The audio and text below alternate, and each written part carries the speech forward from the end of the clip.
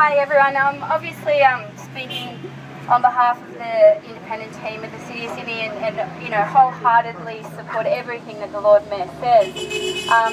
But I'm also...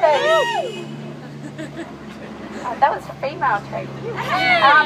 I'm also speaking though as an Alexandria resident, as the mother of a young kid and somebody who really desperately loves this community, and I just can't even fathom the amount of damage that they're willing to impose on this part of Alexandria, but what it means for the rest of our community.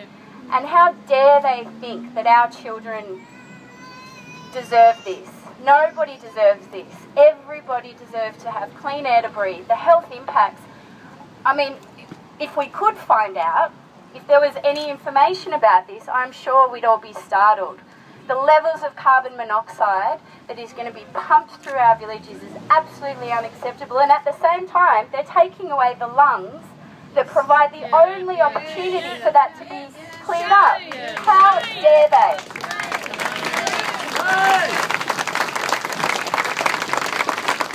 So I think it's amazing that the Lord Mayor is going to speak with the Premier next week, and we have to do this.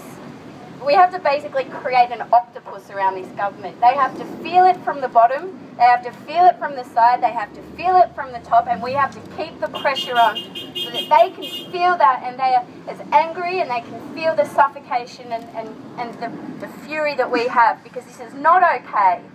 Absolutely not okay. There are options.